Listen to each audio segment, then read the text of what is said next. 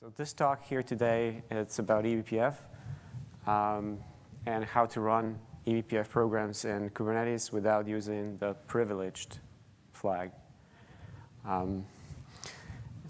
So about me, or about us, I work at the Grafana labs. I am a compiler nerd. I spent most of my career working on managed runtimes, compilers, and garbage collection. Sort of segued into eBPF. It's all low-level programming, so it worked out. But also a co-author of this presentation here is David Ashmore from Google, who actually, as an external contributor, contributed most of the patches around reducing privileges for our product, Grafana Bela at Grafana.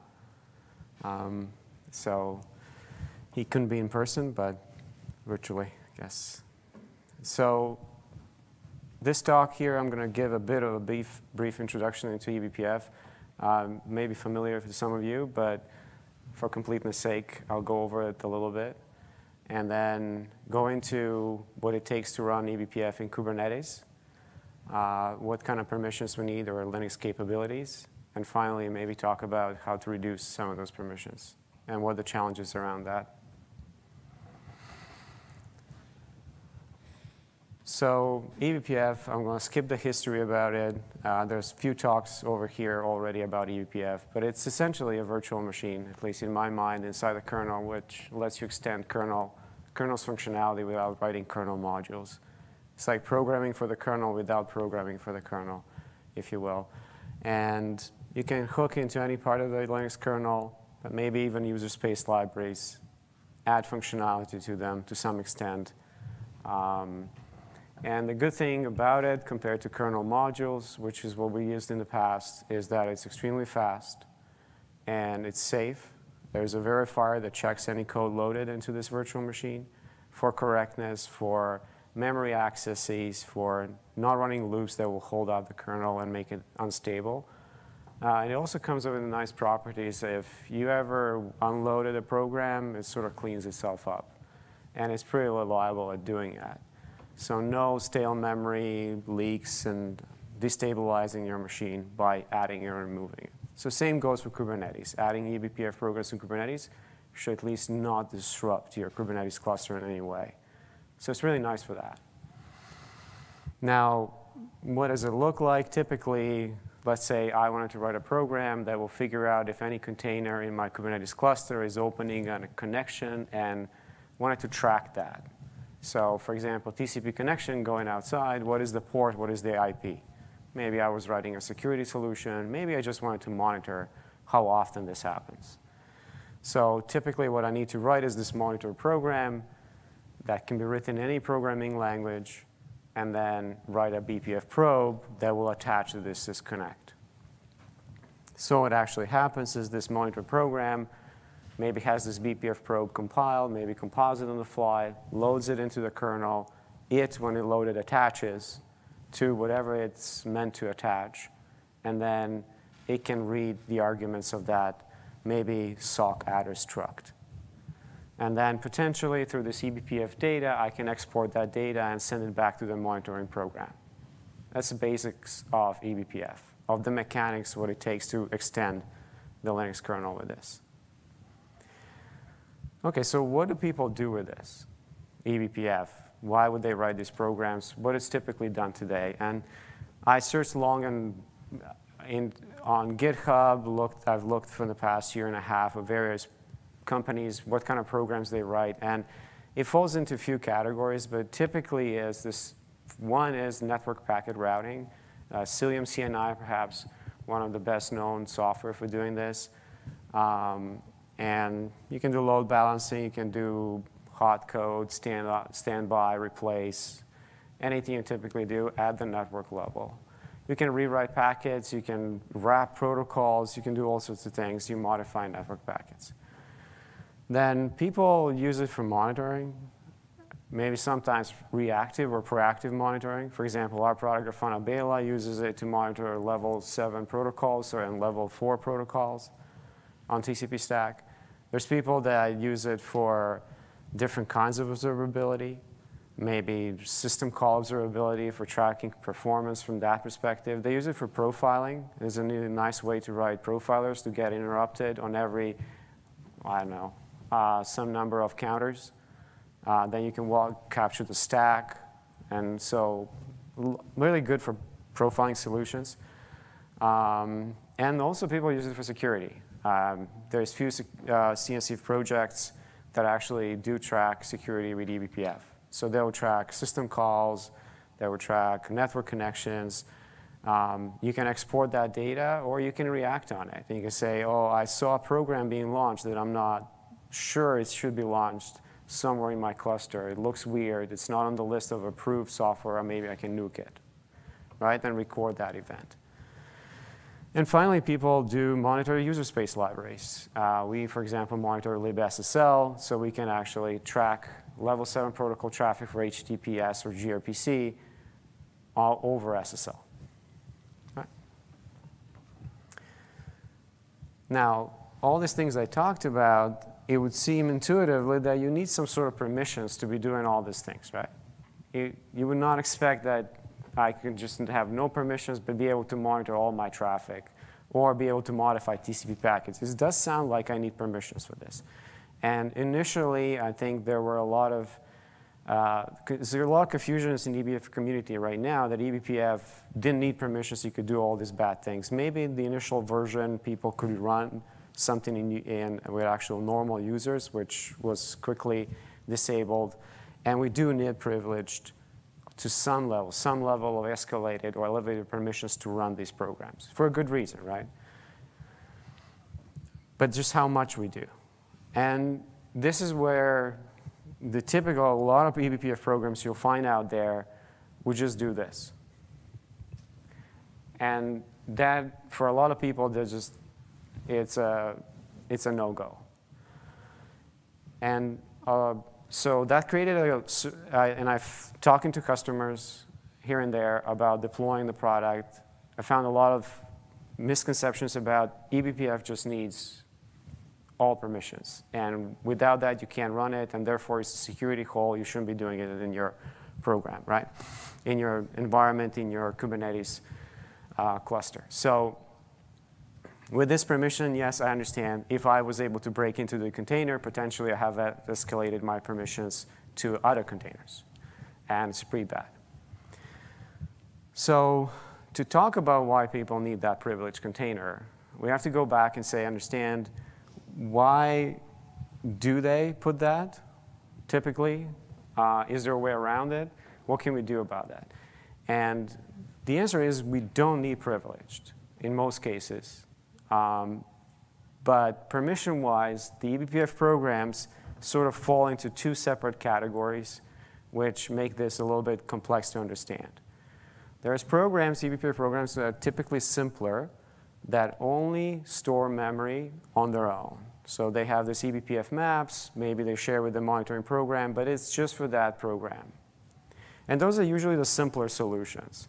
But oftentimes, you need to persist that memory somehow in eBPF. Let's say maybe you want to make your program resilient in case your container restarts, that it can pick up from where it left off. Maybe you're using some sort of memory that is difficult to compute, or it takes time. Maybe scanning the Kubernetes cluster, namespaces, and things like that. So which you don't want to repeat on restart. Or if you want to structure your program such as it has multiple of these probes, and then you load them on demand based on what you currently see, but maybe a state changes in your Kubernetes cluster, and then you need to load another kind of program.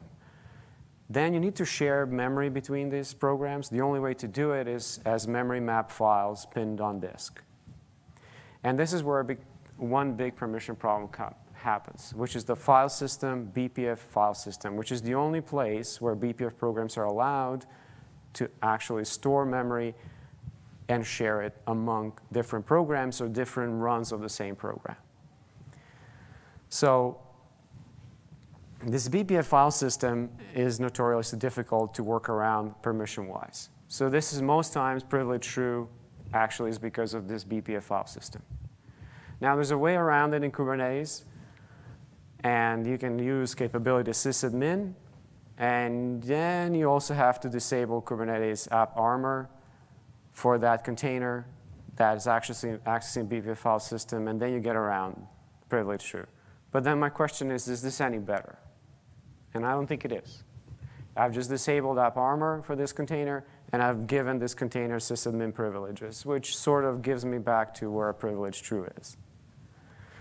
All right, so we haven't done much, but this is the reason why we can use regular system capabilities, because this App Armor actually does prevent mount and does prevent accessing sysfs, which in that case prevents us from using BPF file system. Now, fortunately for us, this is something credit to a Cilium project.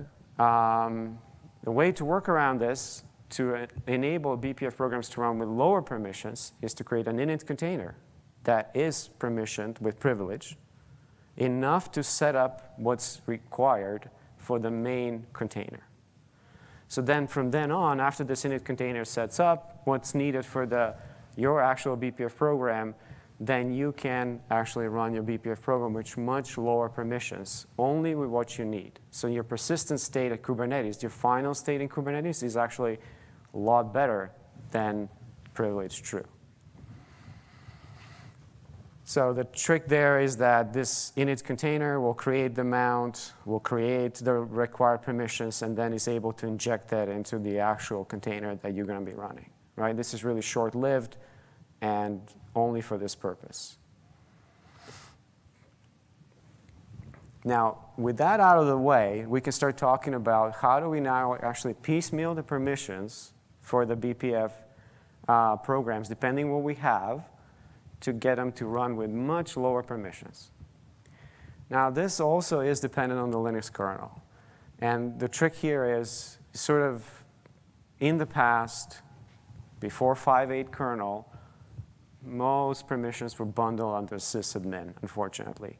So capability sysadmin gave you even something really low, like network access, but also gave you everything else. However, the community moved on from this. So with these container environments that I've listed here, if you have any version greater than that, and you have a kernel version bigger than 5.8, the only things you need for running a BPF program is capability BPF, and that's what's the minimum. That's what the documentation says, but I've also found that perfmon is almost always required. Anything you're going to read as a performance event, looking at any events coming to your systems, you need perfmon. But much better than sysadmin. Now, if you're an older kernel, like cap sysadmin, must. Typically, BPF programs tend to store memory. For that reason, they need to increase the amount of locked memory available in the system. So before 5.11, cap sys resource was required so that BPF programs can actually load into this locked memory. So increasing the locked memory limit on the system, which could be done with different means, but done automatically by the library. If it's not sufficient, you need a sys resource. On newer kernels, that's not required. So now we come to the use cases of BPF and what they actually need really to run. Now, I talked about network monitoring, network changing packets, and so on. So let's start with the simplest way. If we're just going to write kprobes or use trace points to monitor TCP traffic, we don't need anything else. So the bottom part.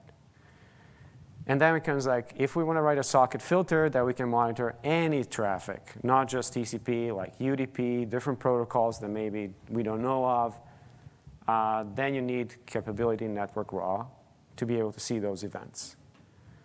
If you're going to get to use Linux traffic control to be able to attach to the traffic control, create something called QDisk, or modify packets as if what Cilium does, then you need netadmin, which sort of makes sense, right? If I'm just going to read, I need raw access to the network.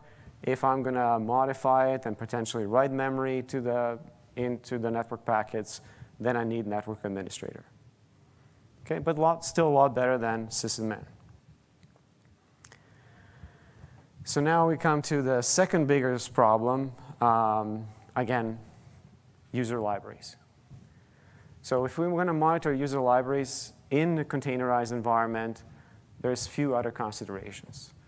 And from Kubernetes standpoint and any BPF program, the main challenge with user space libraries is that they're deployed in a specific container, right? So, and your daemon set maybe, or even a sidecar may not actually have the same binaries. Let's say I want to instrument a libSSL attached to a Python program running inside some container on my Kubernetes cluster. And I want to monitor what that Python program is maybe doing. What kind of network traffic it's sending, it's receiving, and so on, so I can compute requests per second. Now, this Python program in the containerized environment is deployed at some Python version, but how do I actually get to that executable to maybe attach myself to that particular version of libSSL? Maybe my container has libSSL, but it may not be the same version. It's not the same binary. They're not actually running that thing. So I need to be able to find that program. I also need to be able to open up that ELF file and attach into it.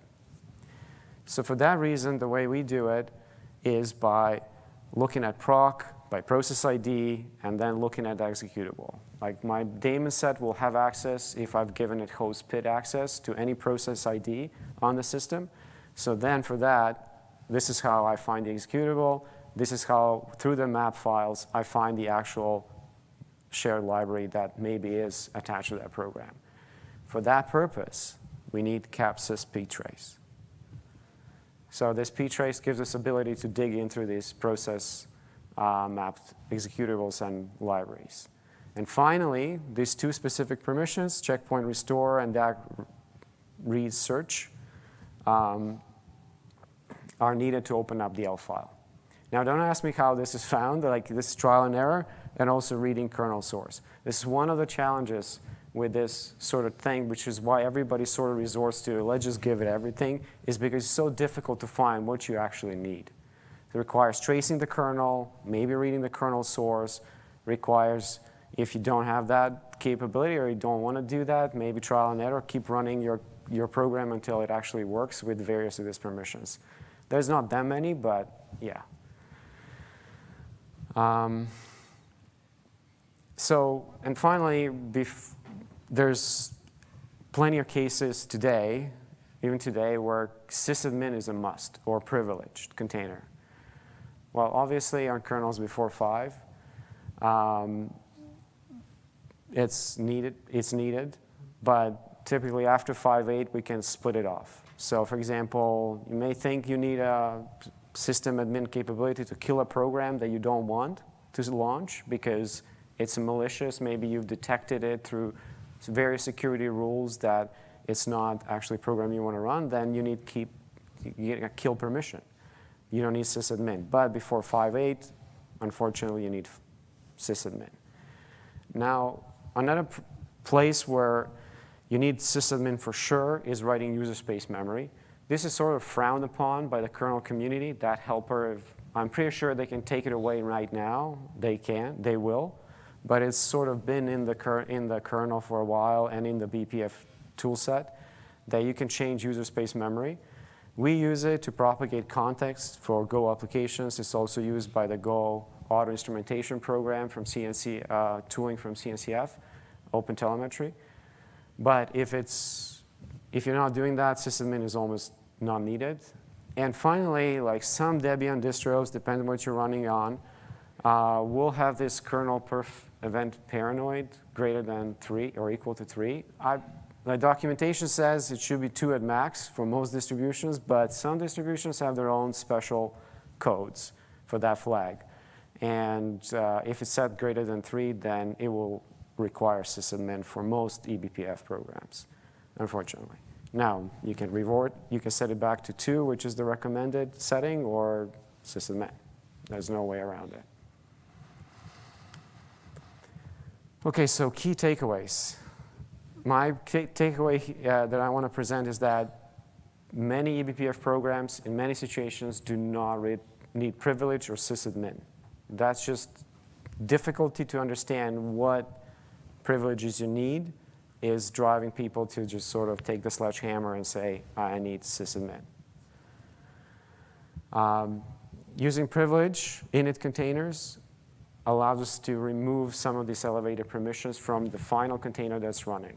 And that typically stands for programs that need to mount BPF file system for the purpose of either restoring data after restarts or by sharing amongst different BPF programs. And on modern kernels, I would like to say it's almost never needed, or it's needed for maybe subset of functionality, and if the programs are written well, they can gracefully degrade to not needing systemman. That's it. That's it. Thank you so much for coming. If you want to see our project, you want to contribute, you want to play with it, this is how to connect with myself, my team. That's it. Any questions? Yeah. I often do assessments for clients running privileged containers, and I see the most common one is runtime detection tools. Do you think it would be possible to run runtime detection tools without privileged containers? I think so. I think it depends. Always the question is to ask is like, why is the privilege needed? It typically boils down to some Linux system capability that they require. The unfortunate thing is not actually clear. There's no guide in the Linux kernel to say, OK, so you're making this call, system call, this is what you need to run it. There's no such thing. It's mostly trial and error.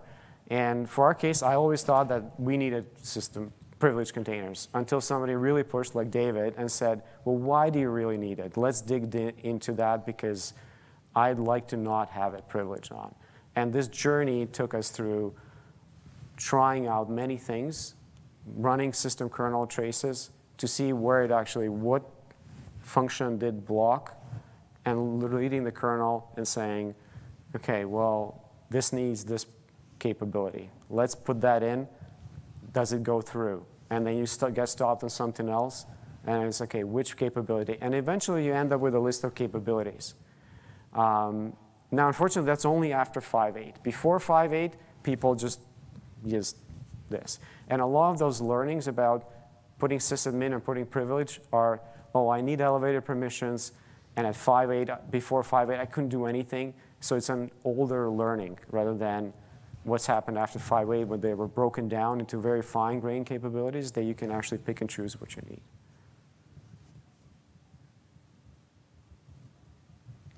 So while deploying this agent and eBPF agent on customer workloads, Yeah. many of the times you don't know ahead of time what kernel version they're running. Mm-hmm. How do you handle that? Like sometimes you give privilege because they're running an older kernel versus a newer kernel. How do you handle that? So, I mean, what we do is to some extent, we ask the client ahead of time what version of kernel you're running, and then we give them a recommended solution. The answer to that is there's tooling that can be written to find out. Obviously, finding out the container version or the version of the kernel is possible through an init container. And you can just say, OK, sorry for this, and you can spew out an actual configuration file. So technically, if we were really sophisticated, this part over here that I showed, where this thing, right, could potentially write the config, the security config for the actual final container, knowing that what's the version is dealing with, right? So you could handle it in the same file with the conditions? Yeah, because if you look what this is doing, it's running bash here to set up a bunch of mount volumes, and then it says this bidirectional communication to allow that to be mounted in the final container. We have the full example in our repo if you want to take a look. But essentially, if I could do that for this particular BFS, I could actually modify the config and have it mounted into the final program. So we tell it what permissions it needs. Yeah, it's just a more sophistication, I guess, on the part of the program. I believe Cilium has ways to detect that it's not given enough permissions to do what it needs to do, so they will actually give you nice messages. Our product is not as good on that respect. So it will tell you, oh, you're missing this permission, you need to go and add it. There's another product out there, open source, Inspector Gadget. They've got into great depths because Inspector Gadgets, you can enable different gadgets And it's meant for Kubernetes monitoring, but it's meant as a platform where you can kind of add your own modules and maybe contribute in the future with different gadgets. So Inspector Gadget, you can enable, disable various of these gadgets, network monitoring, process monitoring, this and that. And they have a really nice documentation. Okay, for this you need that, for this you need that, for this you need that, because they've gone through the lengths of dealing with same sort of trouble that we had to go through. But in all cases it's possible. It's just so tempting to use privilege true and be done with this and move on.